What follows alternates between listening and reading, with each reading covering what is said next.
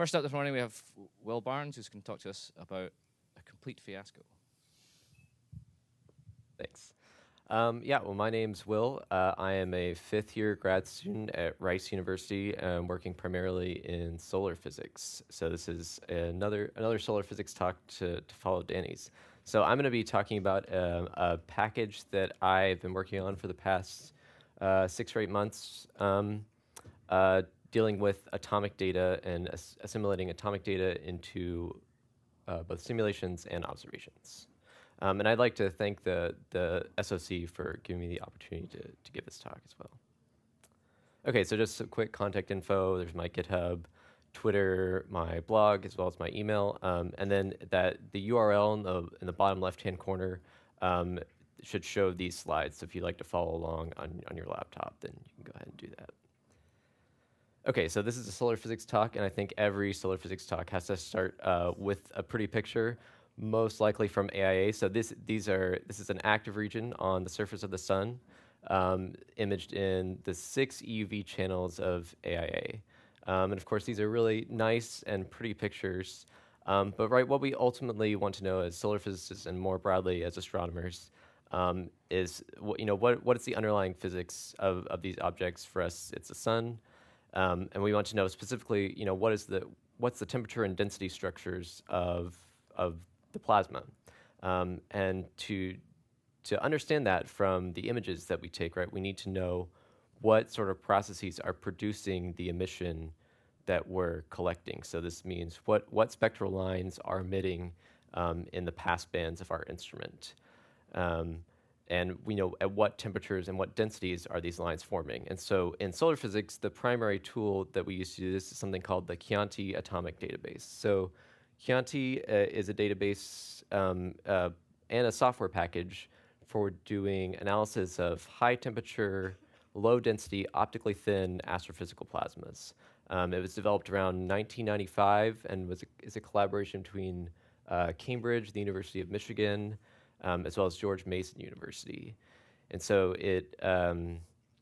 what you're seeing here is sort of the periodic table of Chianti, if you will. And so it includes about 30 different elements, a total of 495 different ions. And so what this is showing specifically is a heat map of the number of available energy levels per ion. So in particular, you can see iron includes, so right here, includes quite a few energy levels. Specifically in iron 9 or 11, you can see that these include about 995, or anywhere between sort of 700 to 900 energy levels in some cases. So this is fairly complicated data, and I would sort of describe it as roughly kind of medium-ish sized data. So the data and both the code are available via SSW, which Danny talked about a little bit in the previous talk.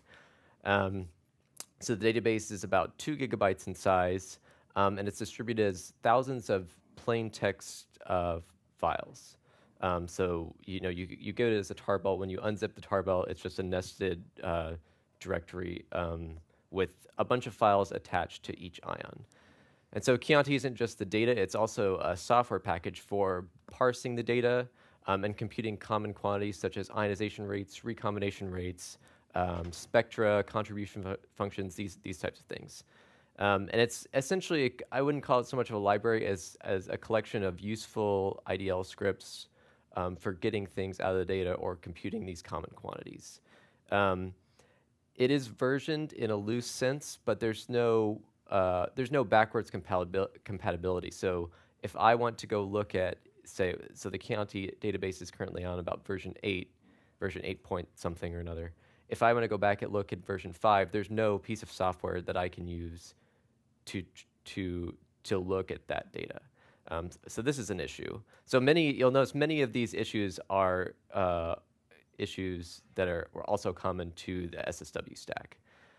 There is some documentation, and they have a couple of helpful PDF guides, but they aren't necessarily kept up to date with the current version. The idea is that the software is tested before it's released by the team, but there's no automatic tests. And there's also no clear way to contribute code. So I believe it is version controlled on like an SVN trunk somewhere, but it's not public, it's not on GitHub. And there's no, like, you can't just submit a pull request to Chianti. And this is, I don't know if I mentioned this is all in IDL, like much of our code in solar physics. But there was an attempt in 2003 to sort of mitigate this problem. This is in the form of something called the Chianti Pi package, which is developed by Ken Deere, who's a member of the kind of core Chianti team. And so he started this in the early 2000s. This is essentially before the pre-NumPy days. And so Chianti Pi has been extremely useful, but has developed a lot of baggage in the past 15 or so years. And I would say, and I started contributing to it about, I would say, 2 years ago, and I wanted to add a lot of things, things that we kind of take for granted, especially in this room, things like units, testing, automated documentation builds, PEP8 is a big one. And I found that I broke the master branch quite a bit. And so we realized that this was a problem, and eventually we settled on it being best to sort of pull all these improvements into a new package. And so the result of this was this package that I've called Fiasco. So it's called Fiasco because the style of the bottle that you typically use to serve a Chianti wine is called a Fiasco in Italian. And it also is just a fitting name, I think, for the process a lot of us go through day to day when developing these kinds of things. So like I said, yeah, I've been working on it for about 8 months. It's licensed under the BSD 3-clause license, Python 3 only. There's documentation builds on Read the Docs. There's testing on Travis CI, which Adrian discussed a little bit earlier. I haven't done like a formal release yet, and it's not available on pip or conda, but that should be coming soon. But if you'd like to try it out, it is available on GitHub, and you can go and clone and just set up .py, install it. Okay, so now what I'd like to do is just kind of go through the basically what the package does and sort of the different components of it. Okay, so the first thing we want to do, we have this database. We want to be able to parse the data. So how do we do that? So this kind of shows what a typical Chianti data file looks like. So again, this is just a plain text file. And okay, this doesn't look too bad, right? It's just typical columnar data. The one thing you'll notice is there's no headings, so there are no descriptions of what these columns are. There's a bit of metadata at the bottom of the file, but it basically just tells where the source is, where this data came from originally. But okay, I mean, you could probably do basically a split, or maybe read this in pandas pretty easily. Okay, but this is just one of the file types. There are actually up to 13 possible file types per ion. And again, there's 495 ions, so you can imagine this becomes sort of an issue, especially when you have different files where so these 3 rows I've highlighted in yellow are actually should all be logically grouped together. So these second 2 rows are actually arrays that really belong to the first row. Okay, so now we have to do some sort of grouping by rows. And then the sort of second example that I'm showing, you can see that there's not really a delimiter between. So these kind of middle columns right here should be separate, but there's not even white space between them. Okay, so this is an issue also. So we need to come up with some way to basically a unified interface for parsing all these different file types, giving them some metadata, and ideally we'd like the same interface to all these files. So the way that Fiasco does this is through this kind of parser object. And so this is just an example of it. And so you can see that I import this thing called parser, and I can give it any of the file types, just the name of the file. It does, and so for these different extensions, note these different file types in the database. It's not particularly important what they are, but it's enough to say that they have different formats and different quirks to them. And so what this gives us is a unified interface, and what it returns is an AstroPy quantity table. So now I have metadata associated with each column. I have a header, and then I also have units associated with each column as appropriate. And the way the sort of magic behind this is through something called a factory pattern. So this is similar to the way SunPy handles maps. When you give it a specific map, it looks at what instrument that came from and instantiates a specific class for that map. So this works the same.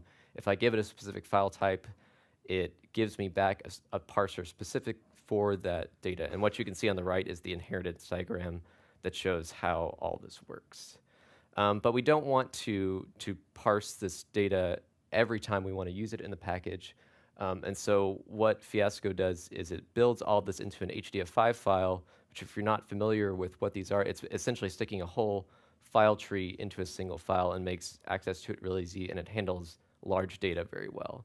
And so what you can see here is that we can easily write this parser object provides us an easy way to write the data, and then we can read it out just by giving it essentially a path to the data set. Okay, this is all great, but what the thing that's going to be the most user-facing is sort of the API. And so the kind of core object in Fiasco is this thing called the ion object. And what this gives us is kind of metadata and derived quantities specific to a given ion. So you can instantiate it by just giving it the name of the element plus the ionization state or the charge state.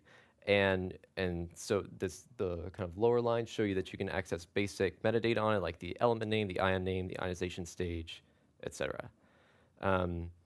You can also get meaningful information from it by looking at the string representation of the object. So this is accomplished using this the so-called repr method. What people hear them called dunder methods because they have this sort of double underscore appended to the front of them. And what this allows you to do is give a custom representation of your object in the form of a string. So we can also compute derived quantities like the ionization rate and the recombination rate from these, which is what most of the users of Chianti are most interested in. Is actually calculating things using this atomic data. Finally, when it comes to this ion object, I can also access the energy levels associated with each ion through an index, just like I would a list. So if I say ion and I put a 0 in the square brackets, just like I would access the first element of a list, I get the first energy level.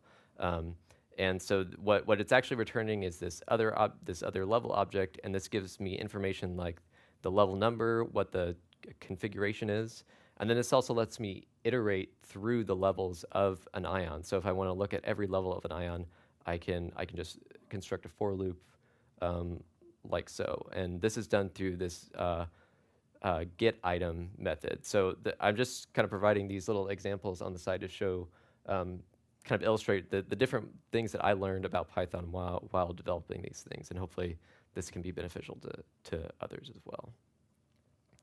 Okay, so we have this ion object, but there are some things that we want to do associated with this data that involve multiple ions, and specifically maybe a particular element. So we can instantiate an element just using, again, the element name plus a temperature. And then, again, if we can index this element in the same way that we index the ion, but instead of accessing the energy levels, we're accessing the particular ions of that element, again, using this get item method. So I can iterate through the ions in an element just as I iterate through the energy levels in an ion. And I can do things like calculate the equilibrium ionization. So these are the population fractions of every ion as a function of temperature for that particular element. And so this is a quantity that it requires multiple ions to compute, not just a single one. More generally, I can have an ion collection. So an element, the element class, it turns out is just a subclass of this ion collection because it's specifically the ions associated with a given element. But I might also want to compute quantities associated with just an arbitrary collection of ions, if I wanted to compute a spectra or a radiative loss curve. And so I think this is one of the coolest things I've learned is that you can use this add operator, this double underscore add operator, to basically tell your object how to behave under the addition operator. So if you look on the left-hand column, the kind of last two lines, I can literally add two of my ion objects together, and that returns to me an ion collection. And so the right-hand column, again, just sort of illustrates, using a silly example, how you'd go about doing this. So I can construct, this provides me an intuitive way to sort of construct collections of ions. And so a particularly useful thing, like I said before, is computing spectra for a composite spectra for multiple ions.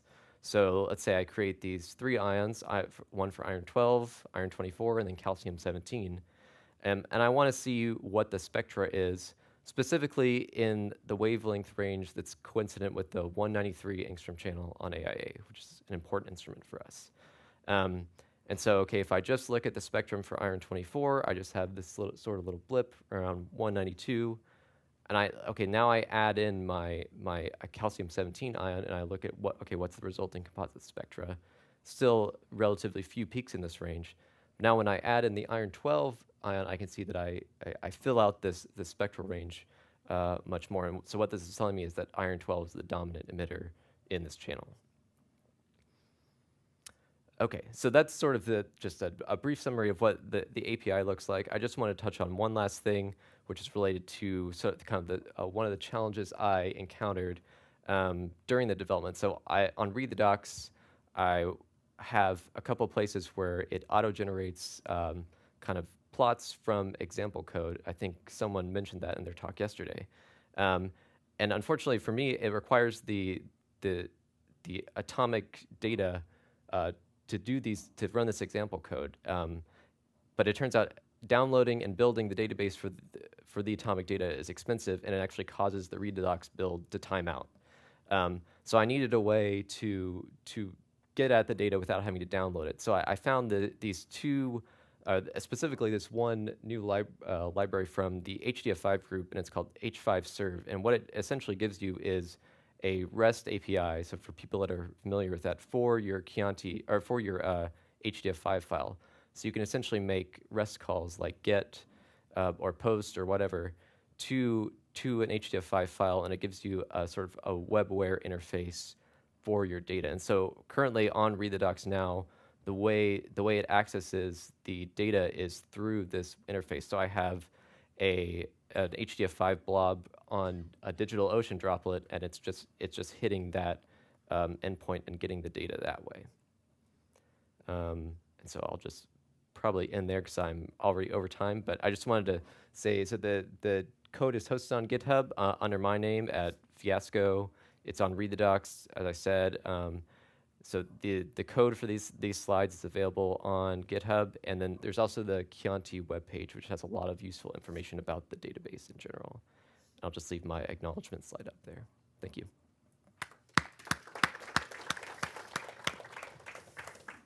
Right. We have time for maybe one quick question, if we have one.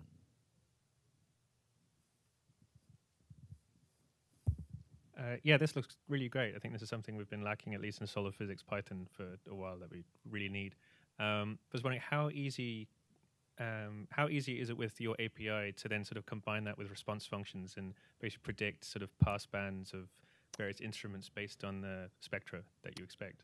Right. I mean, it should be just a matter of calculating calculating the contribution function essentially for every ion, and then folding that through. If you have the wavelength response functions, then it's just a matter of folding those through, and those should give you, if you wanted something like the temperature response functions, then I mean it should be easy. This is actually what you're touching on. This is essentially the reason that I started doing this is to do exactly that. So I mean it should be very easy to do. Yeah. And can you include like a continuum as well as lines, or is so yeah, the continuum data is incorporated, but the sort of continuum like functions for calculating Bremsstrahlung are not in there yet, but they will be. Yeah. All right. Let's thank Will again.